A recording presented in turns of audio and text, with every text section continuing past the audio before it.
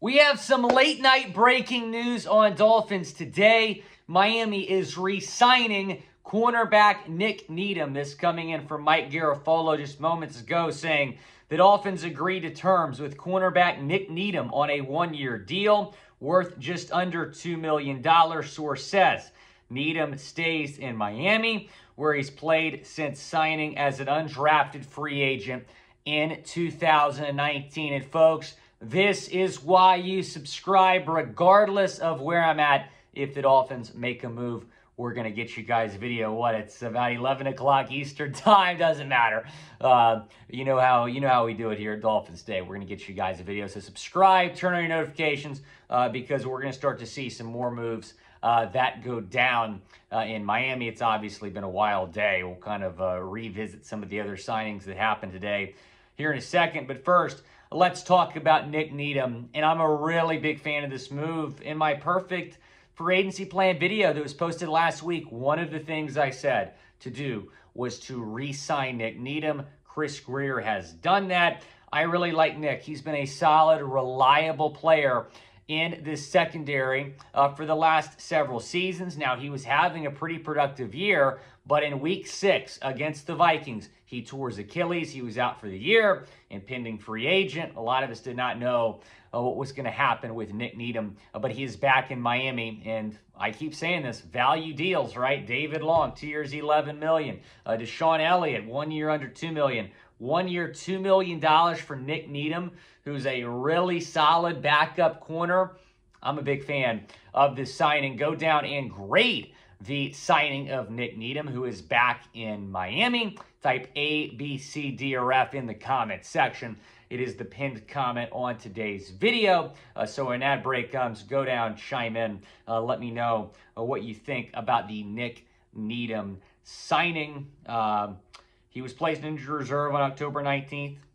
Last offseason, they placed a second-round restricted free agent tender on Needham. So he was a restricted free agent coming into this offseason.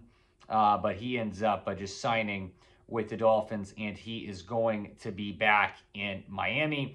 2021, he played a full season, 17 games, had 2 interceptions, 1 fumble recovery, 59 tackles. He had 50-plus tackles in his first 3 seasons. I mean, again, this guy was an undrafted free agent, was kind of a Kader Kohou before Kader Kohou, right? Exceeded expectations, not only made the team, but had an impact on the team. And this year played in 6 games with 5 starts. Kind of helped fill the void of Byron Jones, but then he goes down with that torn Achilles, and that was a big loss. He was having a good season with 21 tackles in the first 6 games of the year. Started 5 of those first 6 games for Miami. And you heard him say in an interview, I forgot who was with, but he did say in an interview after the season that he'd like to be back in Miami. And you hear a lot of guys say that, right? Jeff Wilson, Raheem Mostert, you've seen some guys re-sign, and that says a lot about the culture that Mike McDaniel has helped create in that locker room. And even the outside guys, it seems like, want to be in Miami. Jalen Ramsey officially got traded to the Dolphins today. He signed the dotted line, restructuring his contract. And you saw how excited he is to be in Miami. So it says a lot about the culture in that locker room. You have the guys that are there wanting to come back, and the guys that are not there wanting to be Dolphins. So Nik Needham's back, and I think the secondary's set. I really don't think they need to sign anybody else. I'm going to go through the corners here, but this is one of the best secondaries in football, in my opinion, if not the best. Xavier Howard, Jalen Ramsey, okay? Nik Needham, Kader Kohou, those will probably be your 2 nickelbacks. You have Trill Williams coming back. You have Deshaun Elliott now, Brandon Jones, Javon Holland, Verone McKinley, Elijah Campbell, Noah Igbenogany. Don't think he's going to make the team, especially after this signing. So that secondary is solidified. Again, I don't really think they need to go out and sign anybody else. And I said that after the Jalen Ramsey deal. I'm like, look, you're pretty set here. Bring back Nik Needham and let's ride. But this cornerback room and just the secondary in general, when you include the safeties, is absolutely fantastic. And Vic Fangio taking over as the defensive play caller is going to put these guys in the best possible position to succeed. I know the defense was not good last season.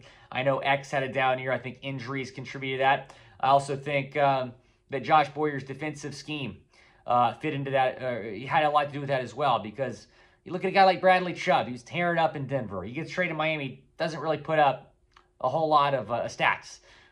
So I'm really excited about Vic Fangio. I think he's just going to bring the best out of everybody on this defense. The secondary set, we'll see what they do at defensive line. I think they need to add some depth there. John Jenkins is a free agent. Do they bring back Andrew Van Ginkel as an edge rusher? We'll see. Probably not. It's looking like he might leave. But the defense is looking really good. You know, we're still going to see a few moves defensively. You know, they'll probably draft a linebacker, maybe draft a defensive lineman. But I think the secondary is ready to rock and roll. And again, do not forget about True Williams. He's a fantastic player. Was looking great throughout mini camp, training camp last year. Played great in that first preseason game.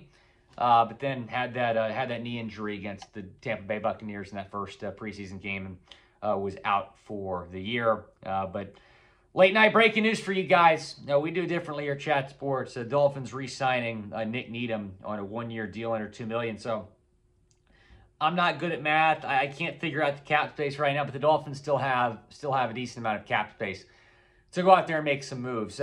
If y'all missed it, my updated free agents target video went out earlier today. Number one on that list was Orlando Brown Jr.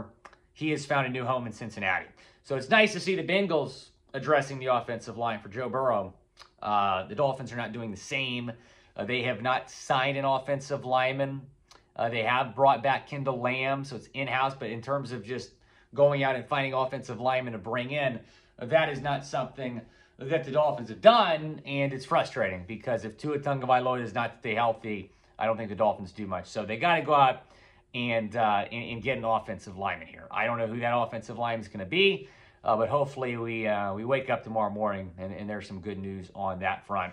We'll close out today's show by just recapping the moves made today. They started the day by re-signing offensive tackle Kendall Lamb. Details of that deal still pending. I'm guessing it's a one-year contract because he's going to be on the bubble in terms of making this team. They re-signed Myles Gaskin. That was shocking. I did not see that coming. So they brought back all four running backs. Deshaun Elliott, one of the more underrated signings of the day, just across the league. 1 year, $1.77 million. He was a starting safety for the Lions last year. He's going to be the third safety on this team behind Javon Holland and Brandon Jones. You also, I'll pull it up because they made a lot of moves today. Hard to keep track of all the moves, quite frankly. I mentioned Gaskin. And then this latest move, them re-signing Nik Needham to a deal to be back in this Dolphins cornerback room.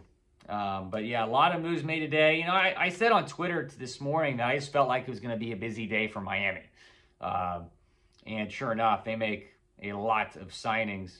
Freddie Swain, Freddie Swain was the guy I couldn't think of. He wasn't a signing technically. He was claimed off waivers, but he's back in Miami. And then Eric Saubert, the tight end.